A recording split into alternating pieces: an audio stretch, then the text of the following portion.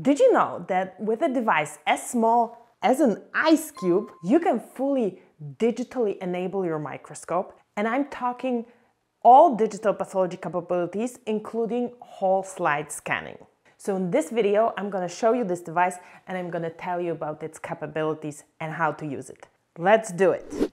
I'm so excited that more and more companies are supporting us, and there is a new sponsor in town, Smart in Media, the Pathologist company. And they sent something that I'm going to be working with and I definitely want to show you. It's PathoZoom. What is PathoZoom, Alex? I've never heard of PathoZoom. Well, it shows a little bit here on the picture, but let me show you the content of this box. PathoZoom is a tiny little microscope camera that goes on top of your microscope and changes your microscope into a digital pathology station. Other things that come in the box is the PathoZoom calibration slide, and of course there are a couple of cables. So let's install this beauty on my microscope. So here we are at my microscope and the camera is already sitting right here. It's so tiny. I love how small it is. And the installation was super simple. You just mount it on your C-mount and then you screw it in here. There is exactly one cable coming out of this camera to my computer, one USB cable, and that's it. We are connected. The rest is being done on the computer. The software that we're using is called PathoZoom Scan and Live View. This is also what this camera is called, and it's only waiting for us to put a slide on the stage. And I have a slide of a human finger, a cross section of a finger, so you'll see the bone. And we have two modes here, live view and scan. It also allows you to scan, and I'm going to show you later how it works. But let's start with live view. So basically it's going to show you what I see under the microscope. So you don't even need to look into the oculars to navigate. I mean, if I'm going to be evaluating this slide, I will just use the microscope. But the point here is to show this live view to someone who's not in the room, right? So what do? We click on broadcast and it gives us the option to start the broadcast. And once we start the broadcast, we have a link. Or we can do another thing. We can scan this QR code. So I can basically now scan this with my phone, and it's going to take me to the live view on the phone. This is so cool. So let me close this. So what I basically did before I started recording this video, I shared it with a couple of friends and they were amazed, and it was such a joy for a pathologist. But basically I have what I have on the screen right now on the phone. So I have the same thing. I have what I have under the microscope. I see it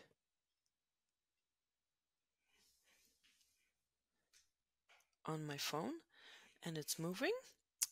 There is a little bit of a lag, but the cool thing is, okay, I can see on the phone, I can see my mouse, so I'm showing this area here, this epithelium here. Somebody on the phone can see exactly the same thing. And for example, oh, I'm interested in this area and I want to tell my person who's broadcasting to me, so can you zoom right here? And I can provide annotations, and here you will see those green dots that points me out to this very area. I can go to the microscope. Oh, you want to see this thing? Of course, we can have a look and see it. I focus and we see this is bone tissue, and you basically can show this live without interrupting your flow if you want to have a live consultation. If you want to teach from the microscope, there are different applications. We're going to get into the application later, but this is the live view that lets the person who is seeing what you're broadcasting interact with the slide and lets the broadcaster show what they want to show, ask their questions, or teach their things. So let's end the broadcast.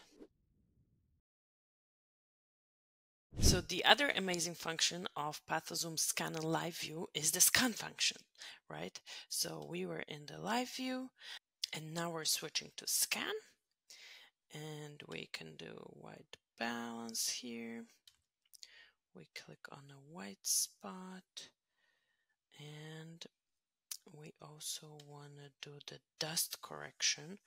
So we're going to find a field that can be corrected for dust. Maybe just here, like this. Okay.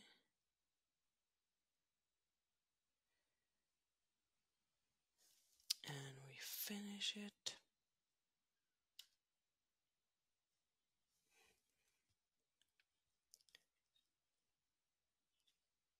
For the sake of speed, I'm just going to stay at 2.5x, but we can use any magnification.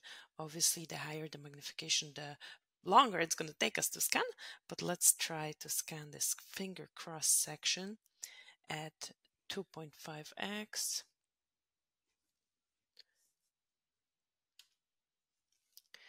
And here this bar indicates that it's pretty sharp. The farther to the right, the sharper the image. And you can either do it looking into the microscope, which sometimes is easier for the pathologist, but you can also do it on the screen, and then on the screen you will see exactly what's getting scanned. So let's start slowly doing it. And on the right, you're going to be seeing our full image. I'm not going too fast because I need to practice a little bit, but you can go a lot faster. This camera is not as slow as I am, and this camera is actually the same, has the same specs as the cameras that you can find in whole slide scanners. So even though it's tiny and it sits on your microscope, it's powerful. And it's done. You can see that it's scanned. We only scanned it at 2.5x, but how beautiful is that for a presentation or like an overview of a slide? I think it's amazing. What do we do now? We now save it. And there are different options to save it.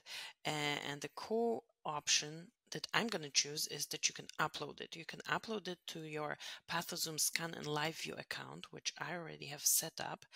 And if you get this camera, the PathoZoom team is going to help you set this up as well.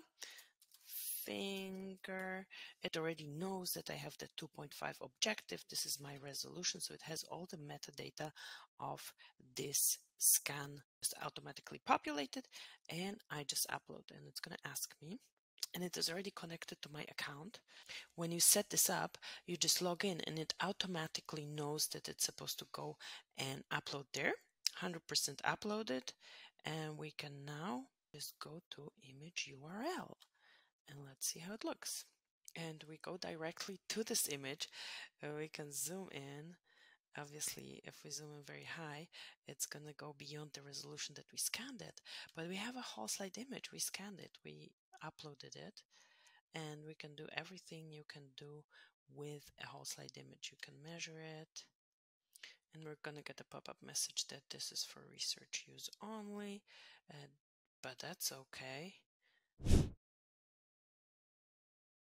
It's going to prompt me to log in, which is fine.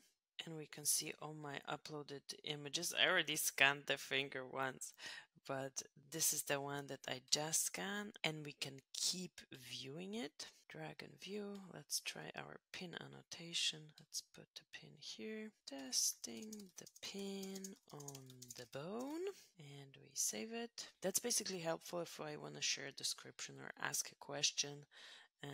I can make a shape annotation. Let's just make a free shape, and I can write and save it. Very intuitive, like any other drawing tool. Intuitive whole slide image viewing. And we can zoom in here, rotate left and right, zoom in, zoom out, rotate. That's so cool. We can take a snapshot of whatever we think is relevant, and it's going to prompt us to save. We can do measurements, we can measure length, we can measure area. The smoothest experience that takes you from your microscope to the scanned image I have ever experienced.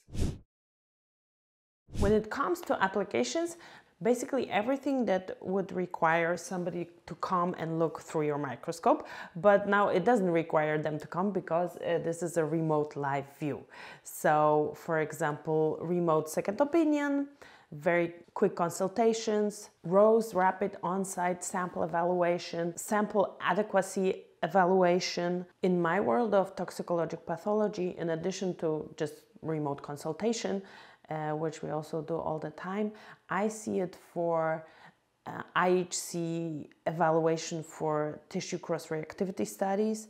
So in the initial phase of the studies, the pathologist needs to evaluate the effectiveness of the run, and now with this live view option, they don't need to be on site anymore. They can be shown this remotely, and the lab can get feedback immediately from somebody who doesn't have to be on site anymore.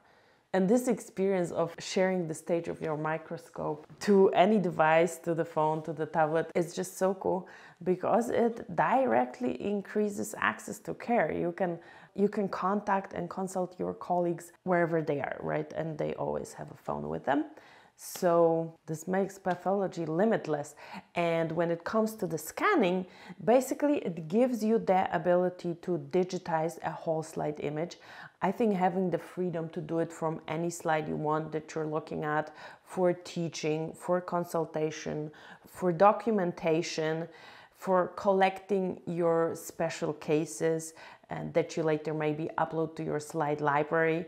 Having this capacity scanner grade camera on your microscope is really amazing.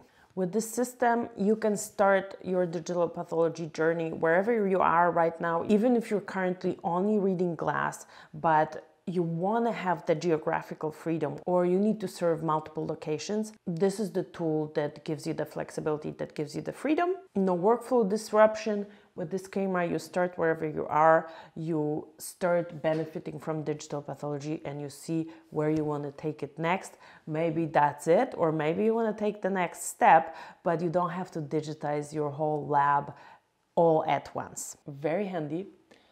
I like it a lot, and it's going to stay on my microscope for the nearest future. And if you're interested in learning more about the system, there's going to be a contact form in the description of this video, and you can fill it, and either me or the PathoZoom team is gonna get back to you with all the information you might want to know about this camera, the pricing, the setup, which is very simple, and all you might want to know about this little device that is super powerful. So go ahead, fill the form to learn more, and I talk to you in the next episode.